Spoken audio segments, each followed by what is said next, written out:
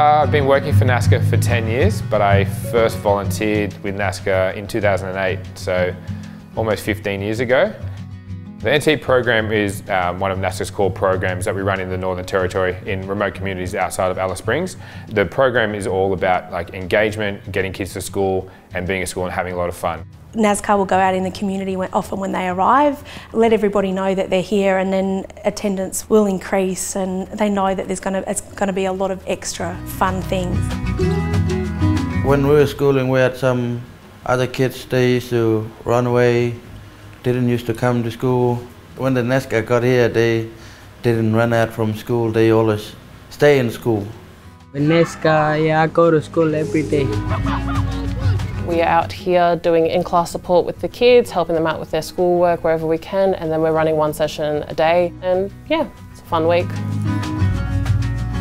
When NASCA comes into the school, there's more help for these children because they bring in a lot of activities, fun things for the children so they can have fun. I think the thing that's unique about the NASCA program is that we keep coming back. NASCA coming back each term and each year is really good for the students. It helps to build that relationship and have that commitment. NASCA, when we're here, we're in the school, but we also spend a lot of time outside the school gate. So we're building those relationships in the school ground. So the first day we're here, kind of get to know the kids get to know us. Then we're out in the sport and rec or on the oval, kicking a footy, playing basketball, doing kids club. And then by us kind of doing that, the next day we're like, we'll see you at school. So then the kids are excited, come to school, and then that enthusiasm carries over. They've noticed over the years that for the few weeks after we're not here, the school attendance is still at a high. I like NASCA to go stand up to anything fun at Pupanya school. I like NASCA because it's fun about sports and cooking. They care about us a lot. Yeah, that's really important.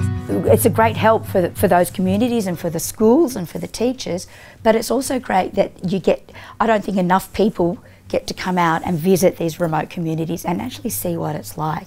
And I think it would be a great experience for everybody to be able to come out and actually see how these kids live, how these families live, and what they can do to help. I suppose it's a life-changing experience that kind of gets you really out of your comfort zone, but it's an opportunity to give back and give people back some of the things that I wish I probably had when I was a kid.